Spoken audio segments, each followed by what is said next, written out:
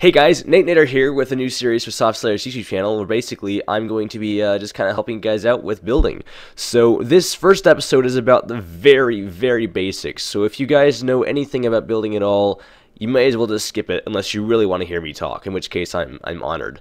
But without further ado, let's go ahead and get started here. So basically, before we get started here, I just want to make a little note to you guys. Which one of these two houses looks better, do you think? I'll give you a few seconds. Go ahead and pause the video if you need to, or I'll just sit here quietly and wait for you to decide. Okay, so if you said the one on the left looks better, then you're probably right, and I agree with you.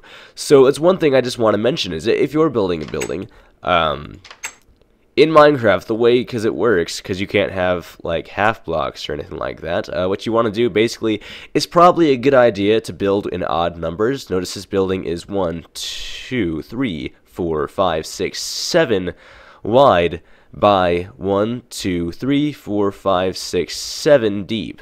While this building is 1, 2, 3, 4, 5, 6, 7, 8 wide by 8 deep. Now, if you build in even numbers in Minecraft, you're going to basically be forced to do a double door unless you want to do something fancy like that.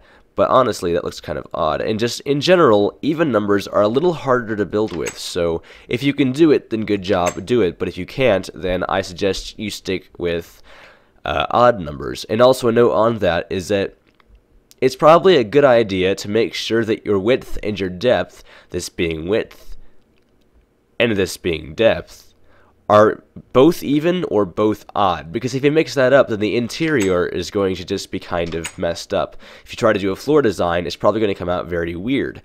So, you know, the doors on one side would be one single doors, and the doors on the other side would be double doors, and it would just look kind of odd. And I see that happen a lot with more less experienced builders, and it's honestly, it's nerve-grating.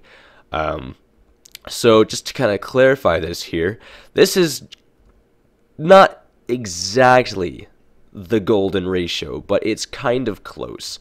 This is basically a very good ratio for this. You have 3 by 5, and just kind of keeps going up ad infinitum. So, which means to infinity basically, and beyond in that direction in general. So basically, yeah, I mean, it's a good ratio. That's the one I normally use for my basics. So the basics basically are just that everything is made up of basic shapes. Most things in Minecraft, because of blocks, you know, are made square, like so. There are some round things, and it's a little harder to pull those off, but it can be done.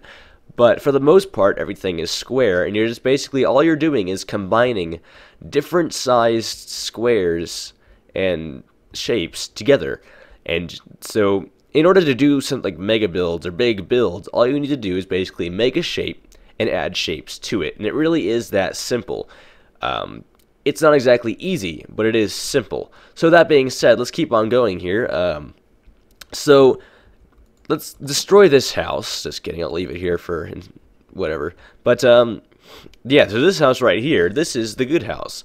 Now the only thing you might notice when you walk in here is you can't really, there's no headspace.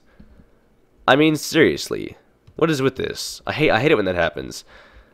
You're stuck in here. This is not a house, this is a crawl space. You don't want that. So let's turn around, and voila, this house has jumping room, and now it feels more homey. Instantly, just by raising a layer, you agree with me, I'm sure, it feels a little more homey. But here's the problem. On the outside, your house looks like the forehead of a balding man. It's just so large. So what do? You can take off the top layer, and now instantly your house is transformed from being a balding forehead to something that looks kind of compact and something like a hut. You still have the nice inside, and the outside doesn't look quite so crappy as well. But here's another thing.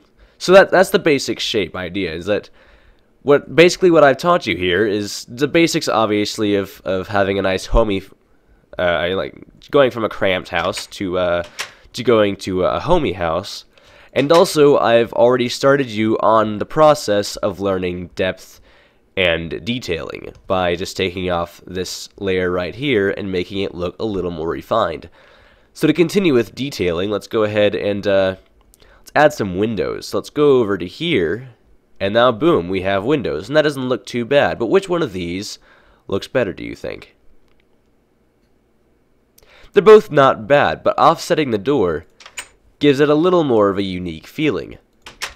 While in this one, you walk in, and you can look to the left, got 2 rows to your left, and 2 rows to your right. It feels a little cramped. While this one, even though it's the exact same size, automatically feels a little bigger because on this one, as you saw, you walk in, and to your left is hidden space, to your right is hidden space, and you walk in, and now everything's behind you. While on this one, you walk in, and there's a wall to your left, but everything, you walk in, and you can see the entire room to your right, and so it makes it seem just that bigger. So it's a little bit of an optical illusion just because of where you put the door. In the same way, if you put the door on this side, you'd walk into the left, and it just all looks like it's all there, and it makes it look bigger. So, with that being said, let's just plant down a couple flowers, and hey, voila, we have our first very basic house. So, I hope you guys enjoyed this video. This is the first one. It is the basics. Join me next video where I'm going to start talking about roof design. This is Nate Nader signing off. Laters.